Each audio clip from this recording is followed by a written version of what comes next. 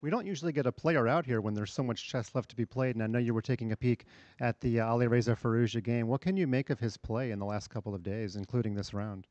Well, yesterday I think in the very end of the game he blundered in a very unfortunate way. Yeah, like this knight fork.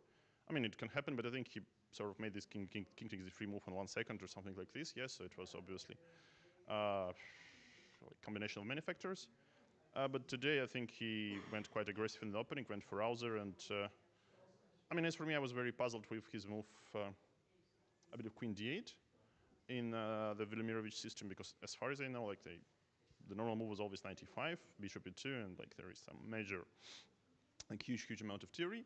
Maybe Queen D8 exists, but let's say then I was like 16 or 17 years old. Okay, I played a lot of Velimirovich, and 95 was a problem, but Queen D8 was never a problem. And now it looks like he's like after he captured on F2, it's probably after E5 there is some trouble. But yeah, let's see what happens. But yeah, of course, like when you like have some minus score, because only one place makes any sense here. Yeah, you sometimes try like to to push it. Sometimes you push it a bit too hard.